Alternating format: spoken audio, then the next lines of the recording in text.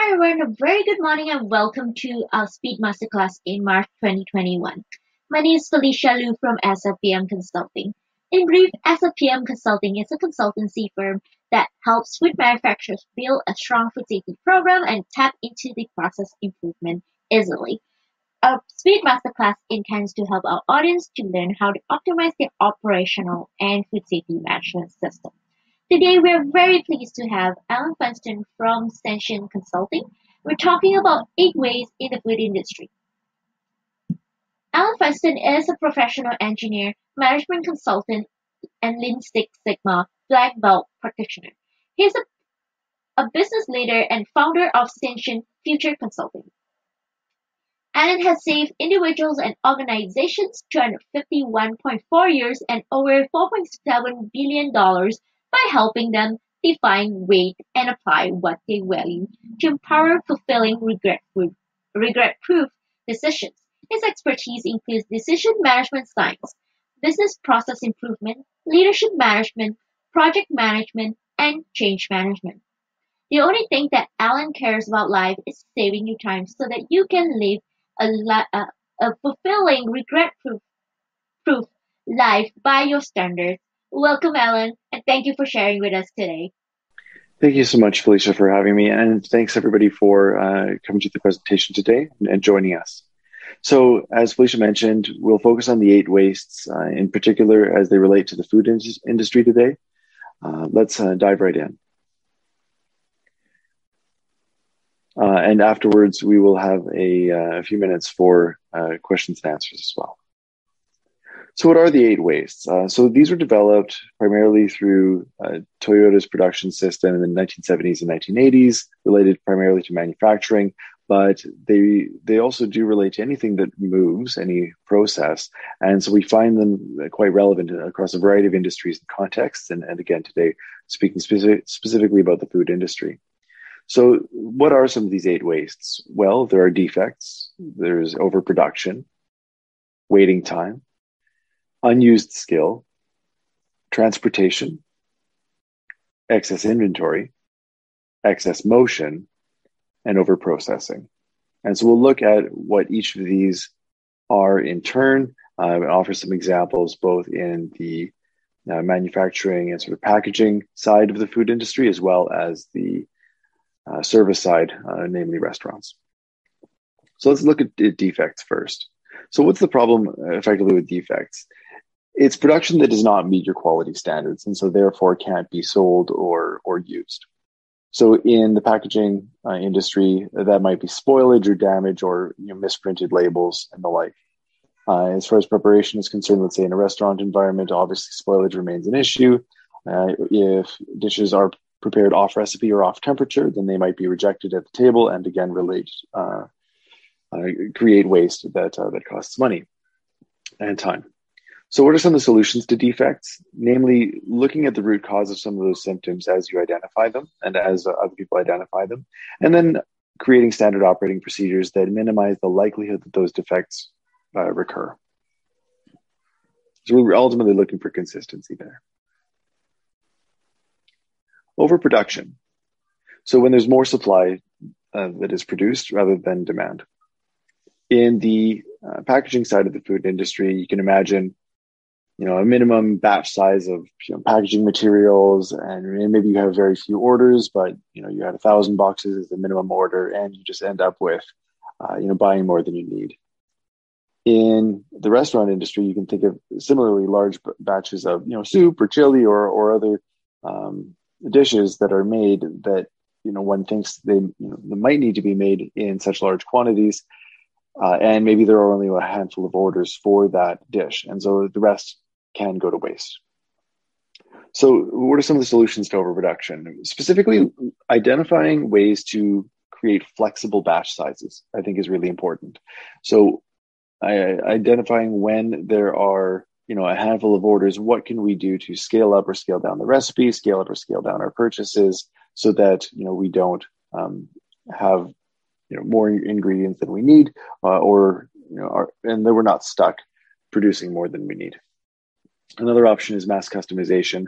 That was a really interesting topic where you might have similar ingredients or similar raw materials that are used across the different things that you make, and you add them at the last moment, and that can minimize the variability in your supply. Waiting time. So, when more time passes than is either necessary objectively or than is expected, which is more of a subjective concern. In the packaging side of the food industry, you can think of a batch being complete as part of a manufacturing line, but maybe the packaging line for that batch or for that food is not yet ready. And so the product sits there waiting, and so might the people be involved in those steps as well. In restaurants, you can imagine the ovens possibly being at capacity for the particularly busy night, and next orders are ready to be cooked, but they don't have space in the oven yet. So those orders take longer to get to the tables. Ideally, I guess that ends up being a longer lead time than is expected by the customer.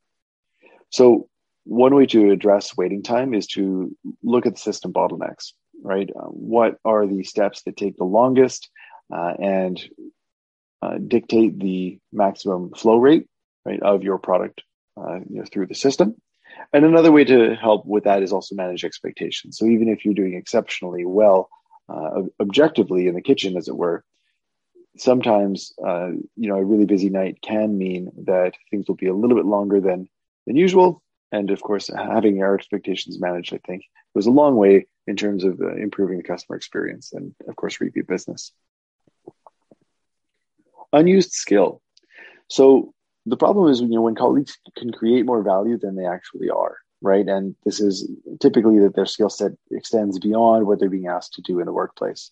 In a packaging environment, maybe the packager is actually a trained mechanic. Could they be finding new ways or identifying new ways for the equipment to work more efficiently or more effectively? And similarly, in a restaurant environment, possibly a line cook actually has some specialties around desserts. And one of the ways to really solve this problem of identifying and utilizing unused skill is to have broader conversations with our colleagues about what are they good at and what are they passionate about.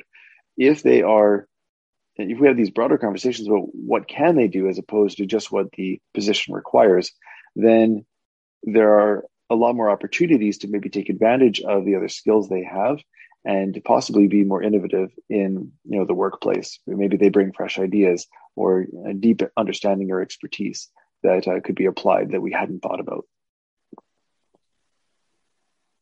Transportation. And so we're thinking more or less large scale here. So unnecessary movement of goods between locations.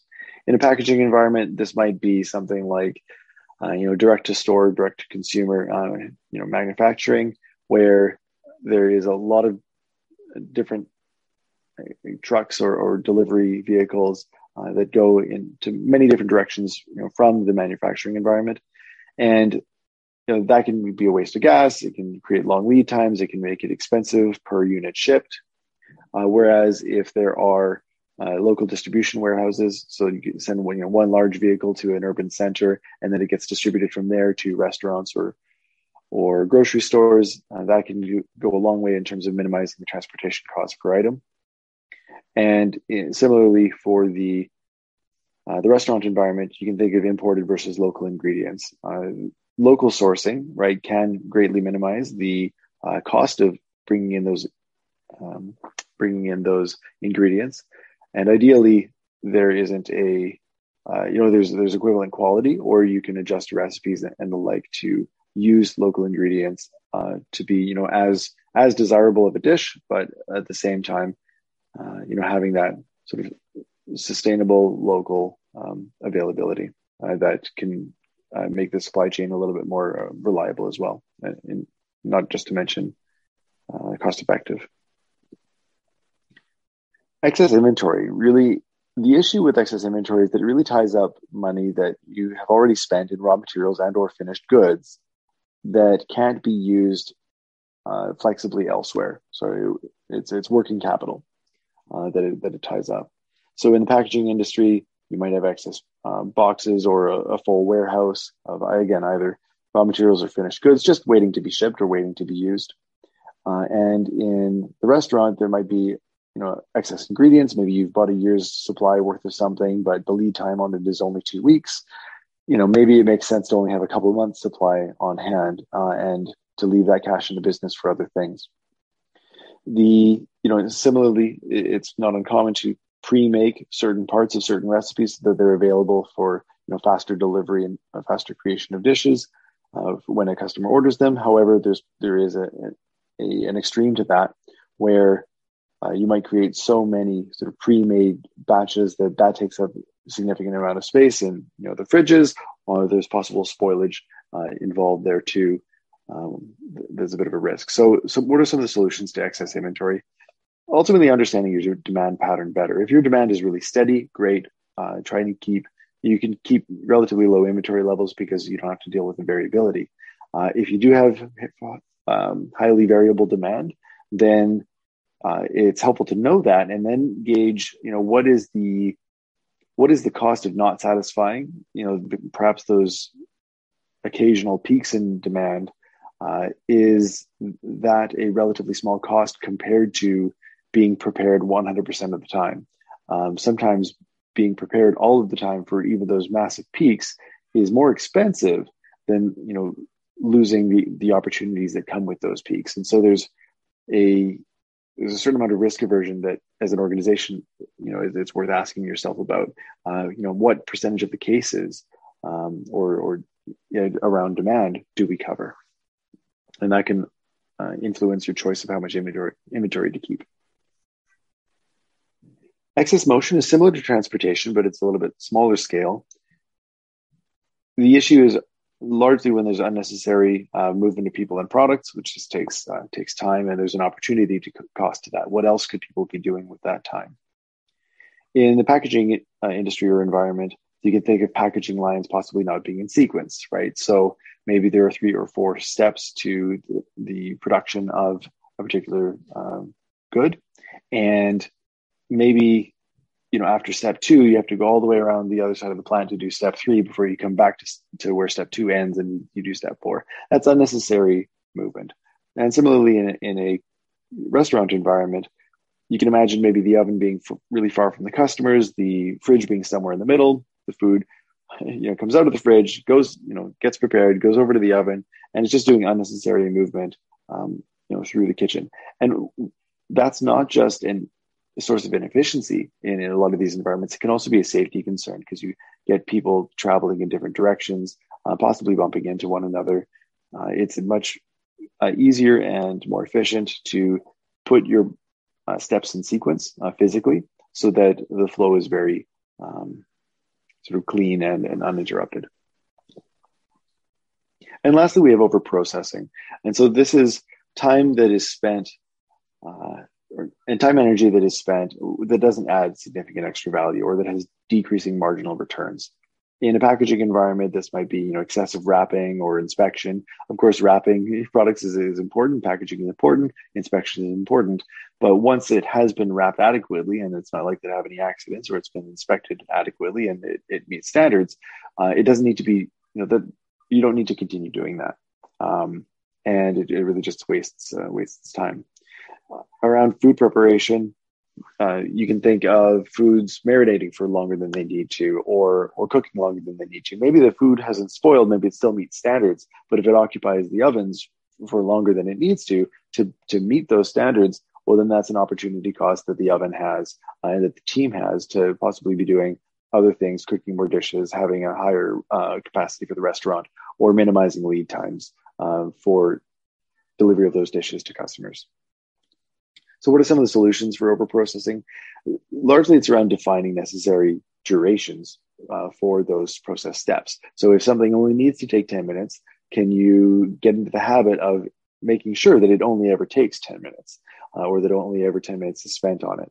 And the more consistently that can be done, the more you open up your resources, both people and tools, to be able to work on other things, the next steps, the next products, the next dishes. And then ultimately execute consistently.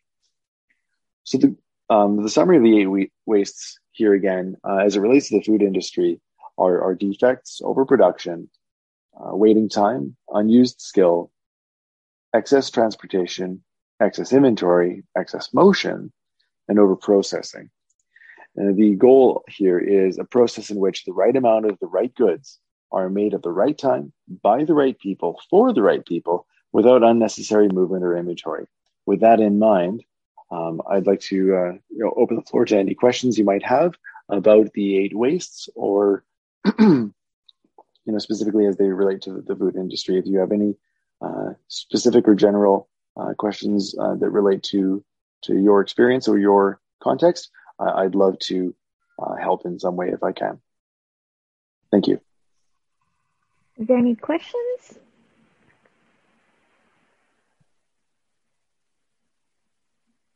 Thank you, Alan. It was a fantastic learning experience with the 8 ways and how to fix them.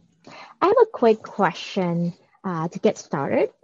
So what is the first step that you will recommend for us, anyone thinking of reducing waste? Right. So there are 2 first steps that come to mind. There's probably one that comes to mind more so as a default for most people, and that is, where are we losing the most money, right?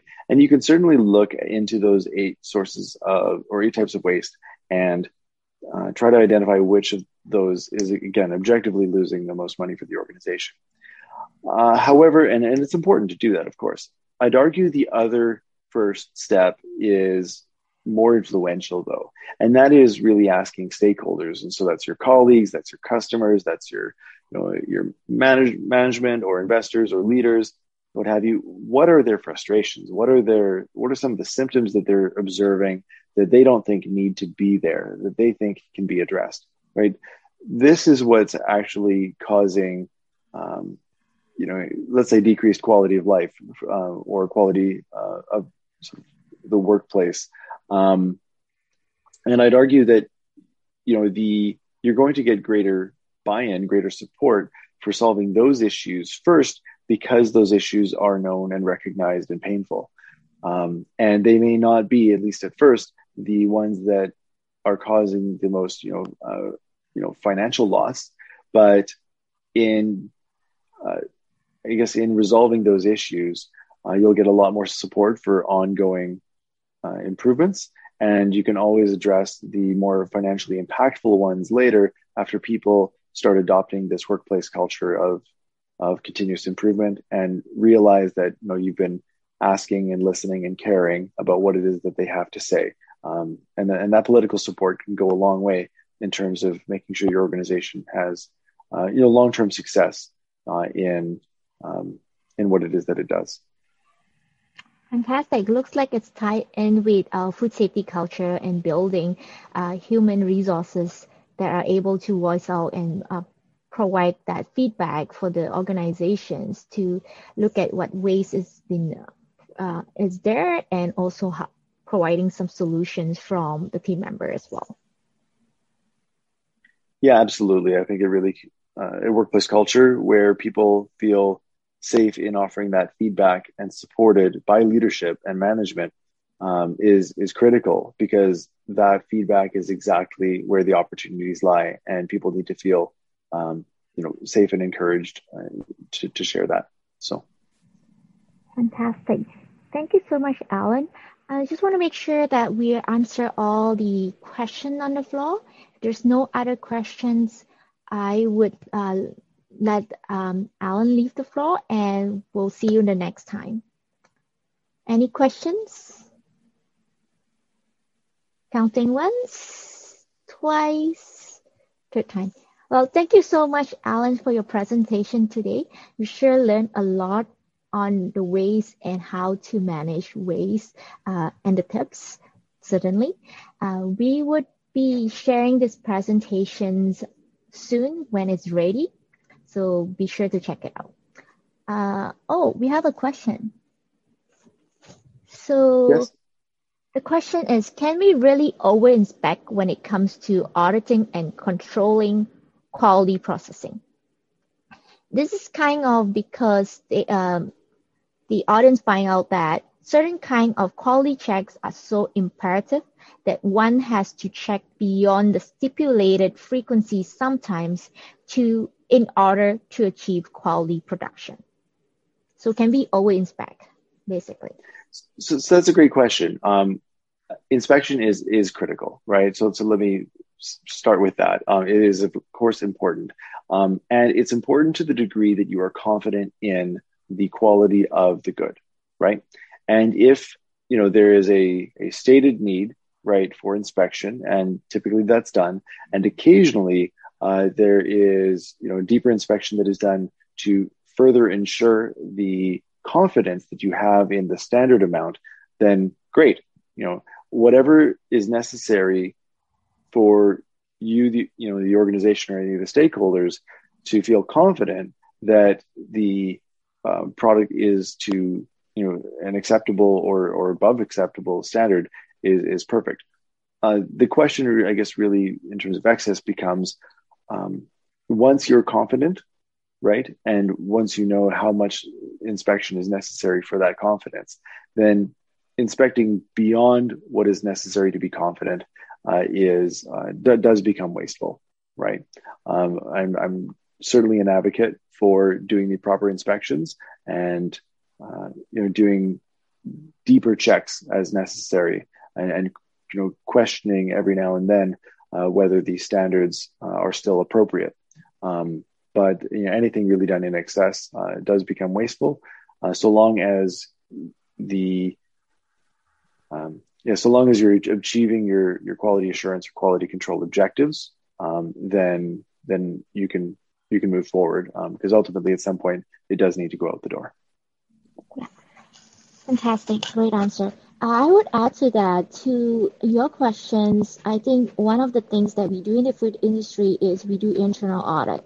And that really helps you identify what exactly is working and not working at your facility in terms of verification and validations. So you may be able to look at your verification and validation procedure and to make sure that when you're checking, your method of checking is working.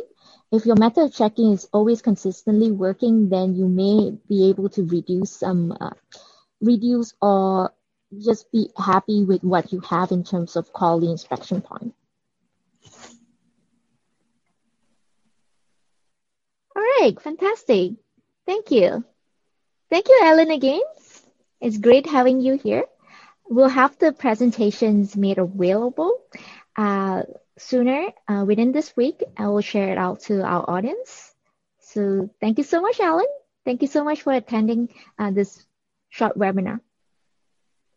Thanks, Felicia. Thanks, everyone.